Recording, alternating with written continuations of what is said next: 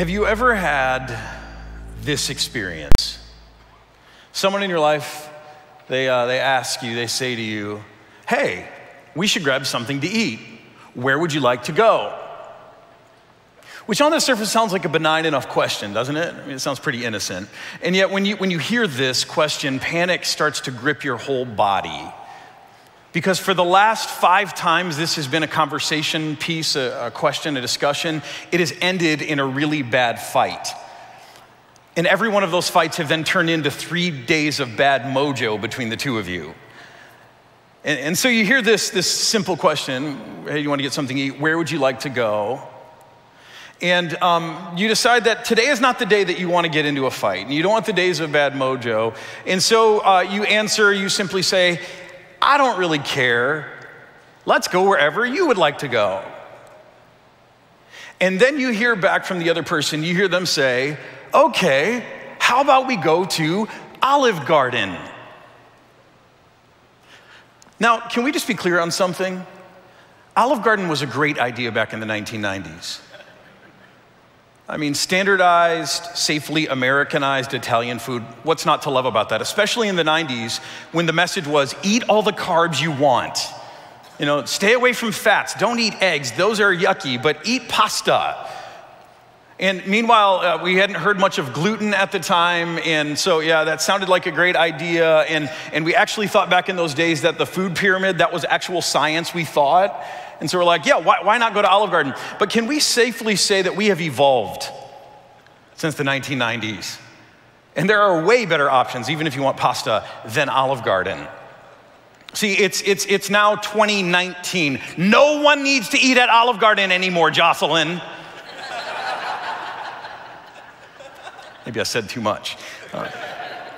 So you don't want a conflict, you have an opinion, but you just say, you know what, never mind. For the sake of keeping the peace, you say, sounds great, and you go to Olive Garden, and you try your best to be a good sport. You try to enjoy the experience, but you are not happy, and your dinner companion knows that you are not happy. And the question I have for you is, in avoiding the conflict, have you successfully kept the peace?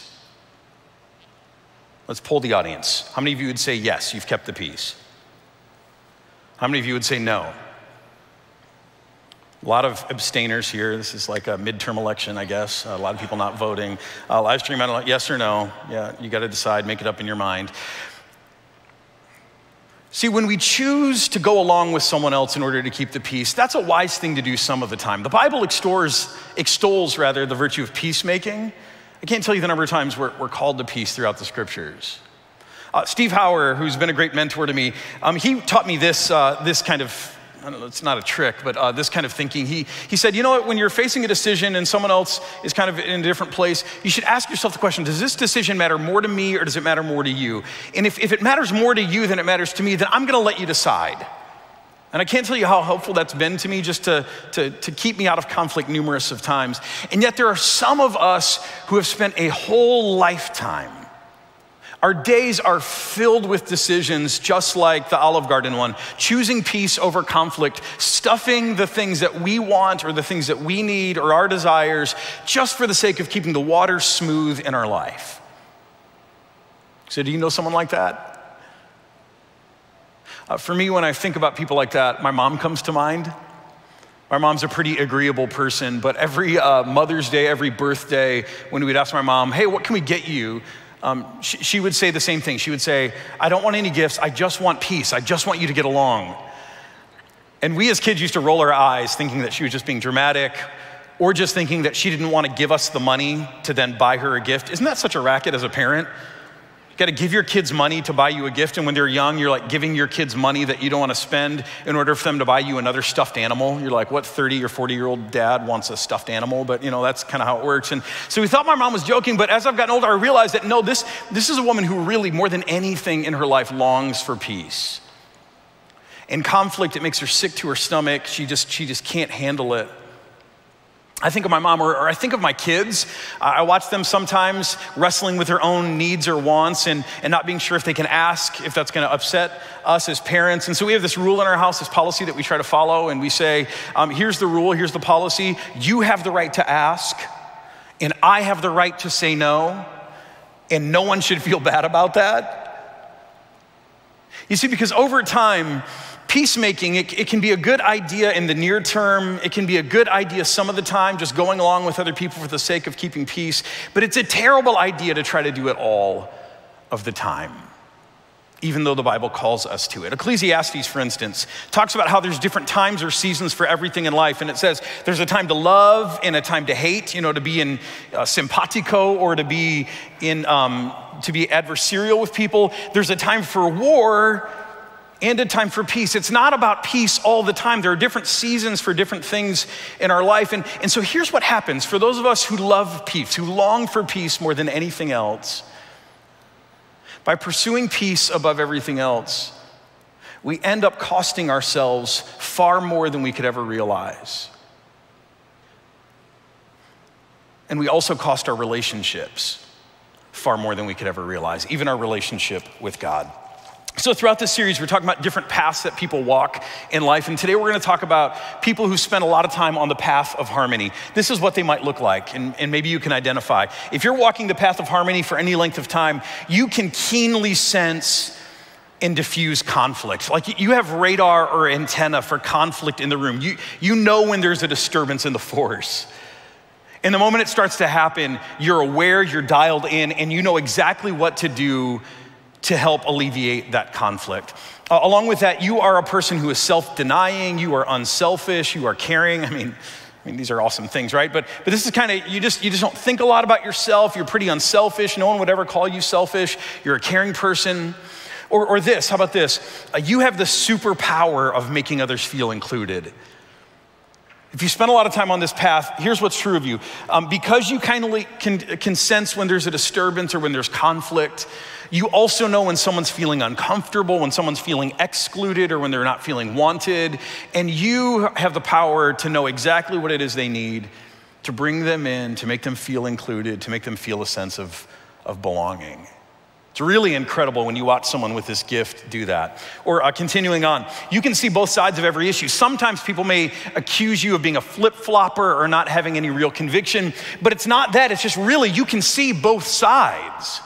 You can hear someone share their side of a conflict, and you can see where they're coming from, and then you can hear the other person, and you can see where they're coming from. And so these people are often really great mediators, because they don't just give lip service to understanding or empathy, they really, really feel it. You're flexible, because for you can go with the flow, because more than getting your way, you want to get along, and you want people to get along, and so you tend to be really, really flexible. Or finally, you love the outdoors and tranquil places. Now, some of you may love the outdoors, but this isn't necessarily you just love the outdoors. But if you walk this path, you just love to be anywhere that's quiet and peaceful. So for you, solitude isn't probably a spiritual practice that you struggle with, and it's probably not the spiritual practice that will lead you to a breakthrough, even though you need it in your life. You do solitude really, really well. And that may be outside, or that may be putzing around the garage, or maybe you really like to sit in a sewing room, or you like to sit and read quietly. When your environment is still, when things are quiet around you, it just helps you so much find peace, and you love that. Now we may look at this list and we say, wow, this looks great. I mean, everyone should walk this path, right? But like we're gonna see throughout this series, on every path that we tend to stick to in life, while there are a lot of good things, sometimes even the good things are driven by not so good things, unhealthy things. And so if we dig a little bit deeper on people who choose to walk the path of harmony, this is what we'll begin to see. That if you're walking this path, that you probably fear strong feelings or desires will end up costing you relationships. You see life like a tug of war, and you're afraid if you pull too hard, the other person at the other end of the rope is gonna let go. And you win, but you lose the relationship. Chances are that when you were younger, you were overpowered, or maybe not seen or not heard. You felt like your feelings or desires didn't matter, or they caused tension. And so for a lot of people who choose the path of harmony, it's not just like, hey, I want people to get along. There is a deep fear that if I have a strong feeling or a desire, that's gonna create tension in a relationship that I need in the life of someone I love, and they're gonna go away. Or when you're walking the path of harmony for too long, you notice that you struggle prioritizing, or appropriately handling distractions. Truth is, if you walk this path a lot, you kind of love distractions because they keep you from things like priorities. See, here's what happens with a priority. Once you declare a priority, that means that there is now the potential for conflict. If something's really, really important and you declare that to be really, really important, that means that you now have to sift through all the other competing interests in your life or in other people's lives. And that's a recipe for conflict. And so when you walk this path for a long time, you may struggle with prioritizing things, and you'd rather just ride the distractions because those keep you from having to wrestle with the bigger question of priorities. Sometimes with this path, it's associated with the sin or the deadly sin of sloth. And it doesn't necessarily mean that you're lazy. I mean, it's not kind of an animal I'd like to be compared to, but sloth is really just, you don't want to do the hard work of prioritizing. Or when you dig deeper, you see this also, that you aren't angry as a person. No one would ever call you angry, but you're strangely passive aggressive. See, when you go through life just kind of stuffing the things that you need or want, you can do that for a while, but eventually you start to become resentful. There's something, a toll that takes on your spirit when you feel like no one cares, no one sees, that what you want doesn't matter, and that starts to leak out. And while these people are not angry, I mean, right, they're harmonizers. They're trying to keep their anger at bay. They're kind of like a 1972 Ford Pinto. And they look innocent enough, but if you hit them the wrong way, they're gonna explode. My mom had one of those back in the day. It was fun. Or how about this? When you dig deeper on this, you realize that these people who really pursue harmony or peace above everything else, you have a tendency to fall asleep to yourself. Because you over-adjust to what other people in your life want or need, you let their needs or desires trump yours, you start to merge with them. And you start to just kind of ignore whatever it is inside of you. And then when you start to notice things inside of you, desires or dreams or hopes or purposes that are in conflict with the people in your life that you really want to keep happy, that brings tension. And so instead of trying to resolve that tension or instead of risking conflict, what you do is you get really skilled at falling asleep to yourself. Of just not asking those questions anymore. Why bother asking what it is that I want? Where do I want to go to eat? If it's just going to create tension, I'd rather not even look inside of myself to know what's going on inside of me, who I am, what God is calling me to do, what my purpose is, what it is that I really want. You fall asleep to yourself.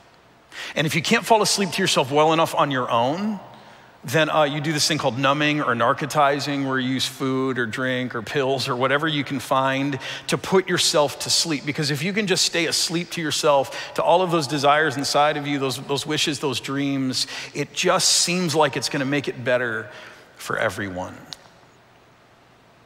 And so, finally, you have no idea what you really want, which seems like a convenient sacrifice to make in order to keep the peace. And yet God has called you to something specifically, and so there's this tension in your spirit that will never go away. Now here's the thing, we all do this from time to time. Again, we all find ourselves in this peacemaker kind of role where we're doing this stuff, we're experiencing some of this. But there are some of us in here today, there's some of you watching right now, who you experience this on a whole other level. Because you believe that you have to keep your environment peaceful, and you have to keep your relationships conflict-free in order to have a shot at having peace inside of yourself. But it doesn't actually work this way. See, at the end of it, here's the truth, that a life lived where you are trying to pursue peace at all costs will eventually put you in deep inner conflict. And I know, again, this sounds like a godly way to live, and it can be, but not the way that you're probably doing it. A peace at all cost approach to life will eventually put you in deep inner conflict. Remember back to the question, if you successfully avoided the conflict, have you kept the peace? And the answer is no. Because peace is a very, very tricky thing. Peace, you could define it like this. You could say peace is an internal state of being without inner turmoil or anxiety, right? That's kind of how we think about peace. Like, if I don't feel bad inside, then I'm at peace. Or Merriam-Webster throws out some of these definitions. It says, a state of tranquility or quiet internally, externally, very environmental. Freedom from disquieting or oppressive thoughts or emotions, again, getting rid of the bad stuff inside. Or later on, I think this gets closer, harmony in personal relations. So not just inside of me, but there's something going on in my relationships. But I think if we really want to see peace, we got to look at Jesus right after his resurrection. I want to show you quickly, John chapter 20. This is right after Jesus rises from the dead, and he's appearing to the first time to his disciples who are all gathered together. It says, on the evening of that first day of the week, when the disciples were all together with the doors locked for fear of the Jewish leaders, so they're terrified, they're locked in an upper room, Jesus came and stood among them and said, peace be with you.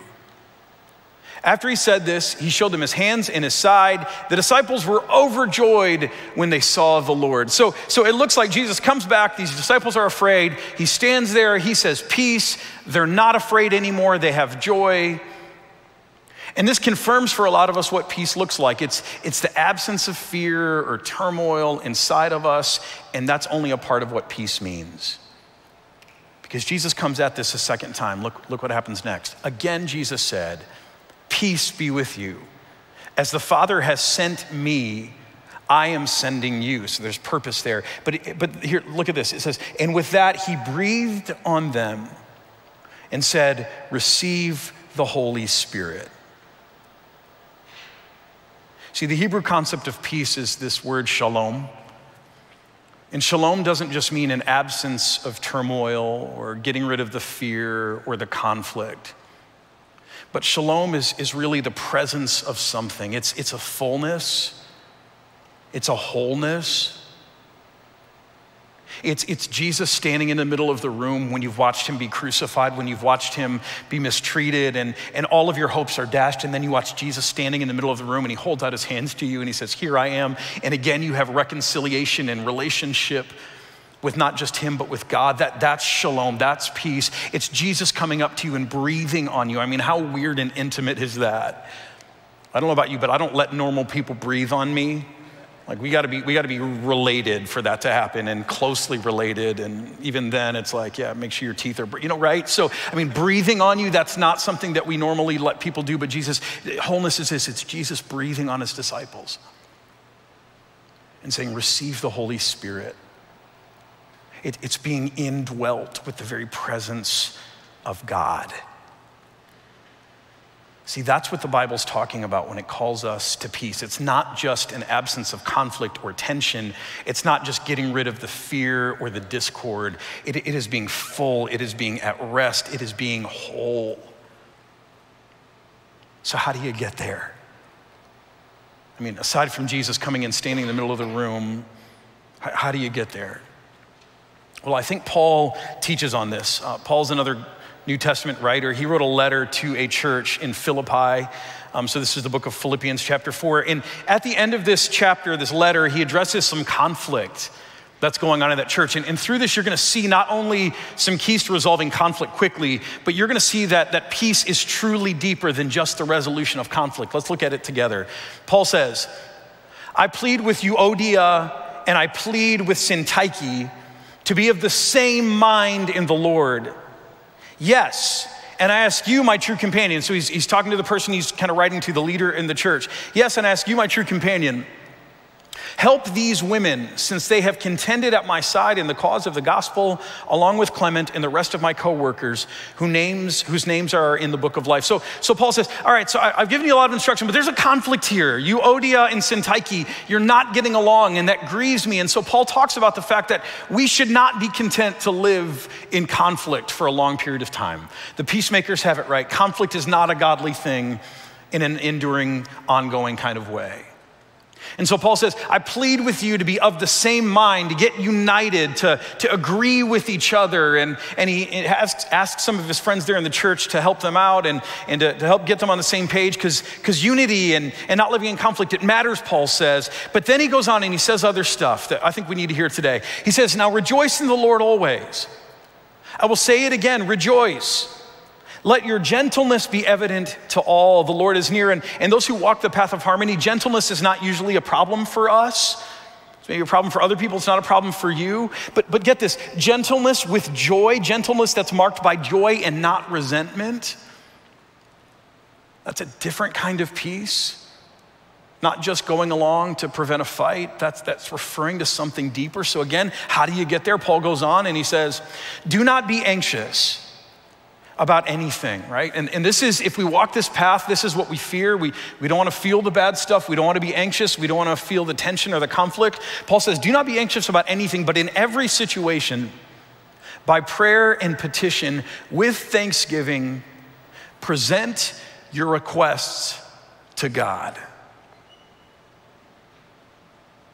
See, somewhere along the way in Christianity, we've picked up this idea that part of our work as Christians is to, as people who walk this path do so well, to put ourselves asleep to ourselves, to deny ourselves. It's to eventually just kind of eradicate the self, to deny ourselves. And I'm not really sure how that became a Christian idea. It sounds way more Eastern or Buddhist to me. I'm not an expert in Eastern religions, but I can tell you this, it is not Christian, because here's what Christian teaching says. Christian teaching says that God created you specifically with a unique blueprint for your life of how you would look and how you would act and what you would be called to do, that he created you with deliberation and purpose that is only yours. And so do we think for a minute that God wants us to spend the rest of our lives erasing all of that? No way. Not only that, but we learn in Christian teaching that God calls that specific individual us, you, he calls you into a relationship with himself. And God wants a relationship with you, the real you. Not some, just kind of bland image of anybody, with you, mess in all, conflict in all, contradictions in all. God has created you for a purpose. And he wants you to discover that purpose. And through a relationship with him, he'll shed light on that purpose. He'll help you find your way to it, to your unique path in life. God created you for that. Jesus came into the world and he gave his life for you because you matter. And so I don't know where we got this idea that we should just kind of deny ourselves or erase ourselves. I know there's scripture passages that talk about that, and to be sure, there are things inside of all of us that are unhealthy. They're sinful. They need to be put to death because they're getting in the way of life and wholeness and relationship that God has in mind for us. That's all true. But somewhere along the way, and those of you who walk this path of harmony, you've gotten so comfortable with this idea, you think it's a Christian idea, that if you just forget yourself, if you deny yourself all day long, all the time, if you ignore your purpose, ignore your calling just to get along with everyone else, that you're doing a godly thing. But Paul says no. Paul says if you're anxious, if you're in conflict, here's what you need to do. In every situation, bring those things by prayer and petition with thanksgiving to God. Present those needs and wants before God. And then Paul says, here's what happens when we do that. He says, and the peace of God, which transcends all understanding, will guard your hearts and your minds in Christ Jesus. See, it's not when we fall asleep to ourselves that we find peace, but it's when we present our full selves to God and we lay it at his feet, the messiness, the beauty, the confusion, the turmoil. When we lay it at his feet, then Paul says, we get what we're after. Then we find not just an absence of conflict, not just an eradication of turmoil, but then we find real peace. See, finding real peace is a process of bringing our whole selves to God and watching as he embraces us, our whole selves. It's a process by faith that is unfolded when we bring our whole selves to God and we see he cares about every bit of it. That nothing is too trite or small, nothing is too insignificant for him. He doesn't chastise us for being needy. He doesn't chastise us for being confused. It's bringing our whole selves to God and watching him receive all of us. And when we experience that, and again, you can only know this through Jesus. He's your assurance. He's your assurance that God wants reconciliation with you. Because when God sent Jesus, his envoy, his emissary into the world, he didn't come with weapons to put us all to death for being infidels. No, he came with outstretched arms to embrace us, to invite us into relationship with God. And so you see this through the person of Jesus, what he was willing to do for you. But when you experience this personally, when you bring your whole self to God, all of those requests, all of those needs, and when you experience him embrace you and not turn you away, and you realize it's not gonna cost you the relationship, then you start to tap into the thing that Jesus stood before his disciples and offered right after his resurrection. You begin to discover real peace, that shalom promise. And then when you get a taste of that shalom and you realize that bringing you to the table doesn't make the world go crazy, it doesn't cost you your relationships, then you gradually start to wake up to yourselves and discover what's really there. The purposes, the longings, the desires, both good and bad. And then you bring those things back to the table, and through a relationship with God and people, those things get refined, and that's how we grow. It's not by denying ourselves from being seen, but it's by bringing our whole selves to the table that then we begin to come alive to ourselves, and we begin to sharpen our purpose. Now, here's the problem with that. There are probably people, if you've walked this path for a long time, there are probably people in your life who've gotten very used to you always being willing to eat at Olive Garden. Or they've gotten very used to the idea that you're gonna stay home with the kids while they work, or you're gonna say no to your dreams, or you don't even have dreams so that they can pursue their dreams. And for you to begin to wake up to what it is that God is calling you to do, the gifts that he's put inside of you, the purposes that he's locked away in your heart, for you to begin to wake up to that, it may cause some tension. If you've always been the person who just goes along, to suddenly have an idea, to suddenly have a direction, that's gonna create some healthy tension. And I know that's terrifying for you, that's frightening for you, but it is the only way. So you can read through the Bible, and everyone who begins following Jesus, when he calls them and says, follow me, and they start following Jesus, and that's what we're here to do. We're here to learn to follow Jesus. Everyone who has that experience, their life initially gets more complicated. It gets harder. It gets more tense for a little while before the shalom comes. But the tension is absolutely necessary, and you don't have to be a forceful tyrant about it. You can be gentle, you can be humble. But the only way to peace is not by falling asleep to ourselves, but it's bringing our whole selves first to God and then to others, and letting the power of relationship refine us and direct us so that we eventually come alive to be the full people that God has called us to be. See, if peace is what you really long for, I just want you to hear these words again. Just kind of take them in your heart. Let your gentleness be evident to all. Do not be anxious about anything, but in every situation, by prayer and petition with thanksgiving, present your requests to God. And the peace of God, which transcends all understanding, will guard your hearts and your minds in Christ Jesus. Let's pray. Father in heaven, that's the kind of peace that you've created us for. That's the kind of peace we long for deep down, even if we don't realize it. So God, today, I pray especially for those of us who might have fallen asleep to ourselves, who have just tried to erase ourselves to be agreeable and to get along. God, I pray that you would breathe on us right now. Pour out on us your Holy Spirit and call to life inside of us what you created us to be, your created intention for us. begin to call awake our purpose. And I know that's not gonna happen right away, but even right now as I pray, God, begin to stir something in us as it relates to a deeper sense of purpose. God, banish from our hearts the fear that in pursuing what you've called us to do, it's gonna be bad and people are gonna leave us. And just give us the assurance that you will never leave, that you are our good shepherd who sees us through all things so that we do not cower in fear.